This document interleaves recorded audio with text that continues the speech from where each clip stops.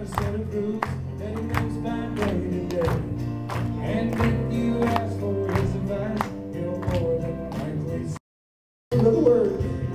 If it's a fence, mend it. If it's a dollar bill, spend it.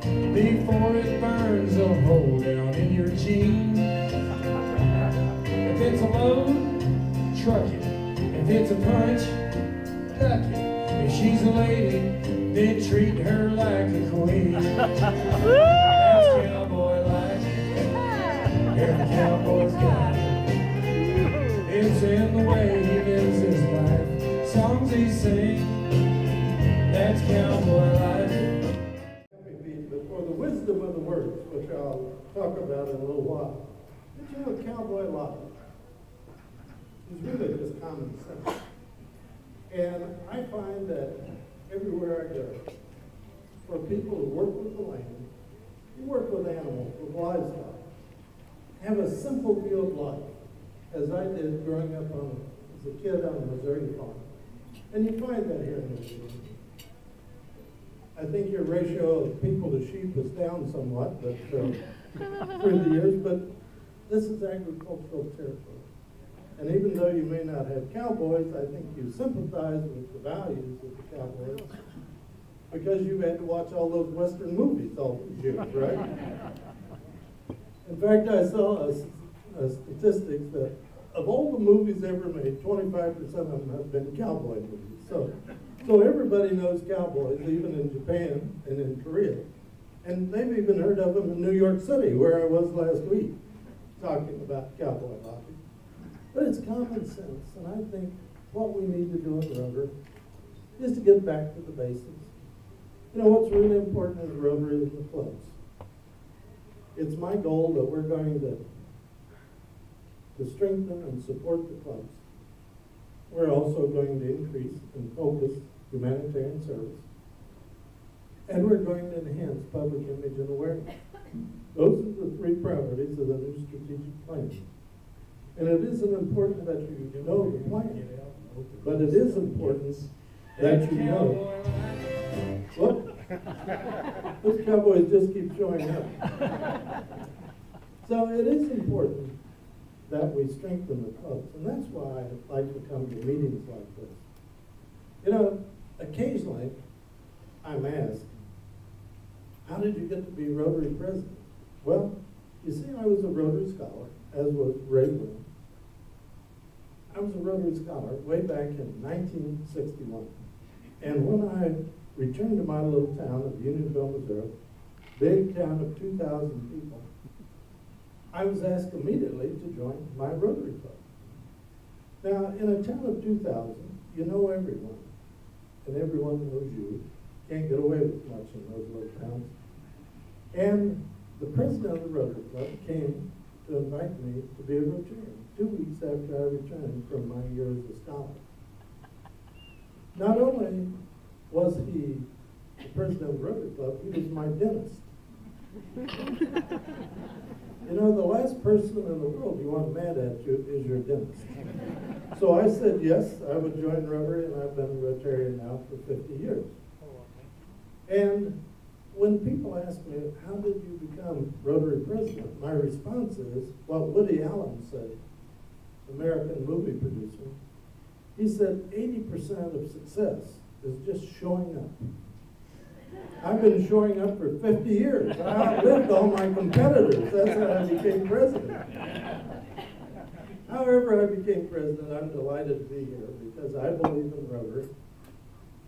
I think what we do in our weekly meetings, coming together for fellowship and for friendship, or as young people prefer to say, networking, it's all the same thing, is important. And out of that comes community service. Because in our Rotary clubs we have the talent and we have the resources to make our communities better places to live. Now, tonight I want to focus on the Rotary Foundation because that's the thrust of this evening. You know, since I was a Rotary scholar, I really am a product of the Rotary Foundation. And I'm very proud of that. And you know how many others, like Ray and myself, have been Rotary Scholars? 45,000. Is that not a tremendous, absolutely tremendous success story for Rotary Foundation? Now, the scholarships were the very first program. 18 were given in 1948, a year after the death of Paul Harris. People sent money into the Rotary Foundation to honor the life of Paul Harris, and they had enough money to give 18 scholarships for study abroad. And you know what the standard of donations that the Rotary Foundation asked of Rotary clubs in those days? If the club contributed $10 per person, cumulatively, they became a 100% club.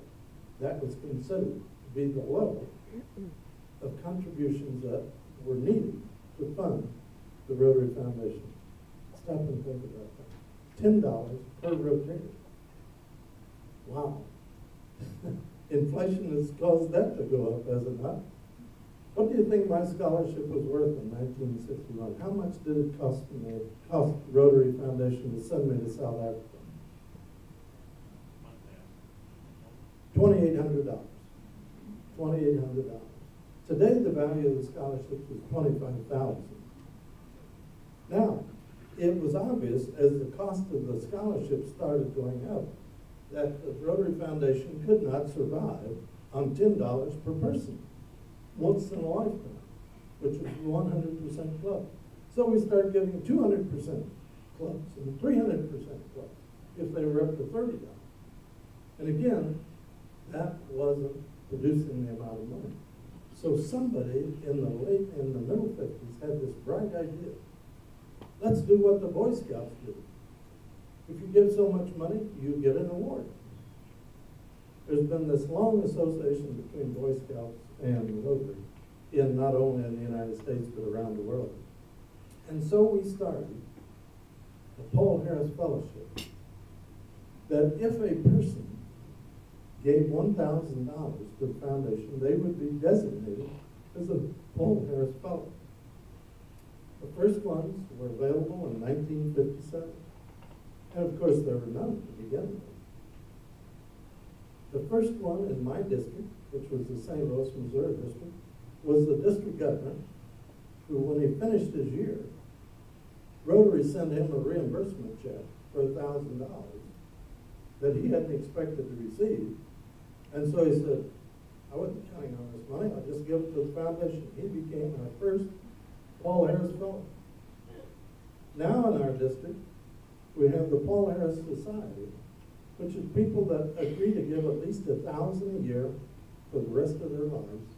And you know, in our district, we have 70 Paul Harris Society. The cost of the foundation now, not the cost, I shouldn't say that.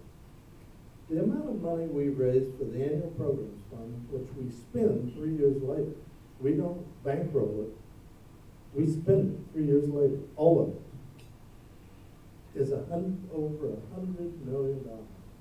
Think of that success story.